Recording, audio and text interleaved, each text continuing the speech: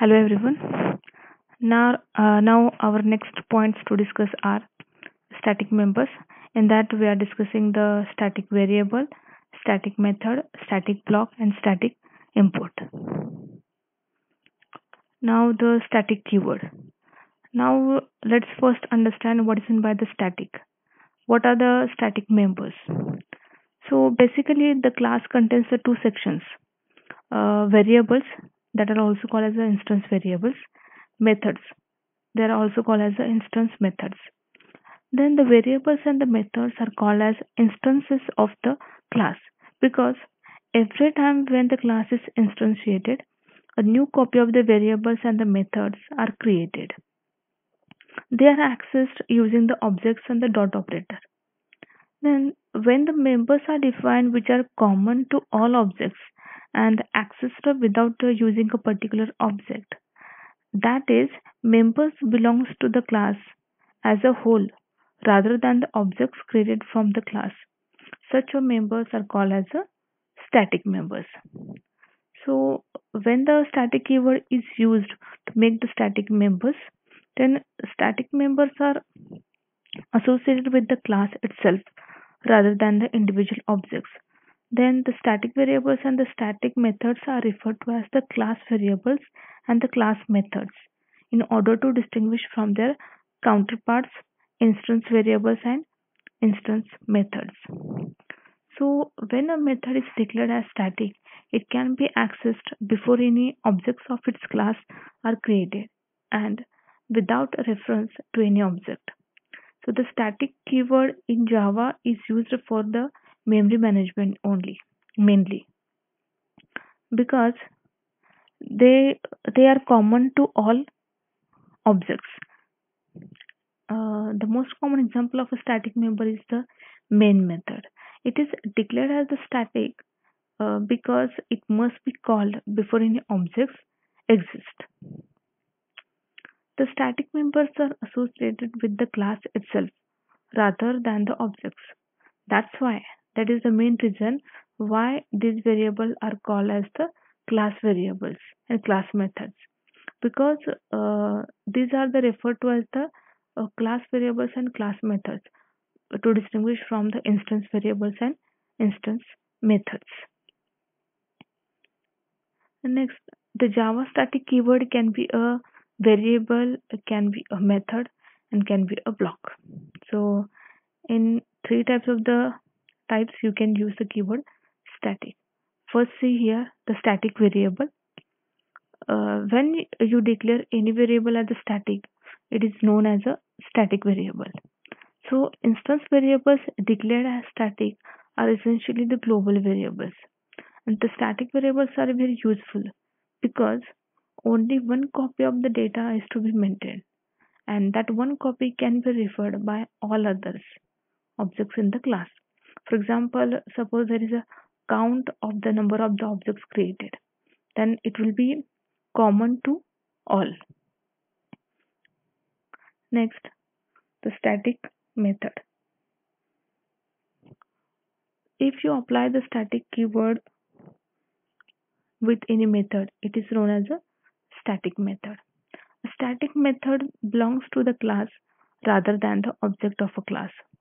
A static method can be invoked without the need for creating an instance of a class.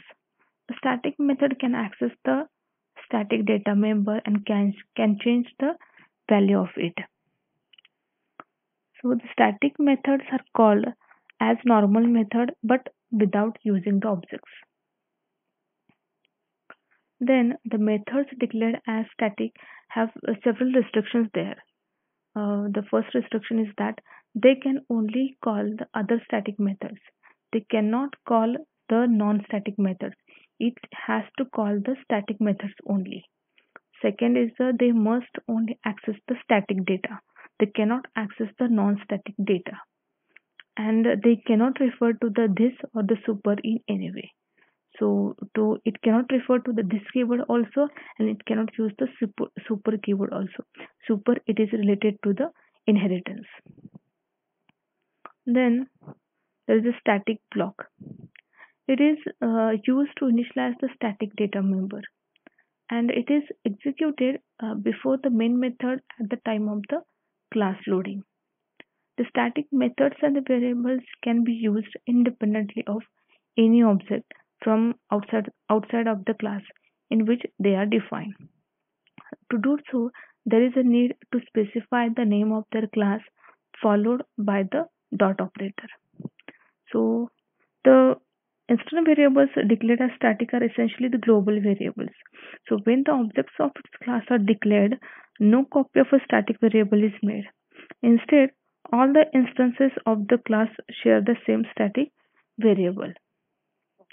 Then the static block, when you need to do the computation in order to initialize your static variables, you can declare a static block which gets executed exactly once and when the class is first loaded.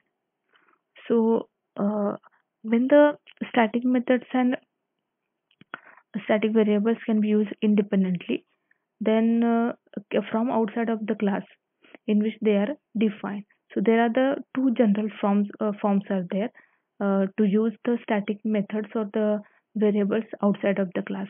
First, then there are the it can be used by using the class name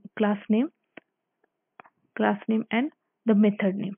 This is the you can access the static method by using the class name dot method, that is method name.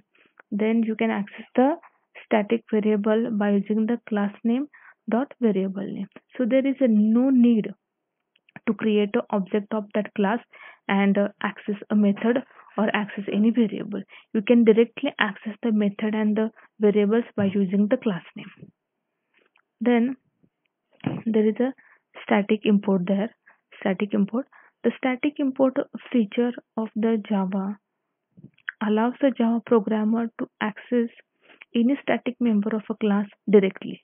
So there is a no need to qualify it by the class name. So the static import is like importing the static members.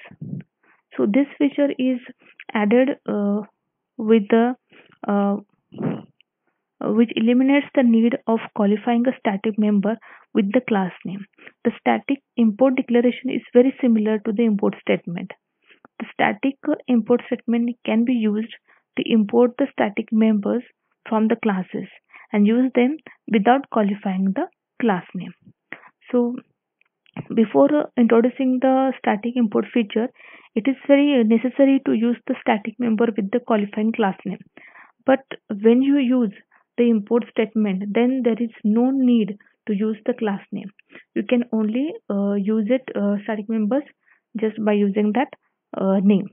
There is no need to use the class name of the class name for accessing the static members. Okay, thank you.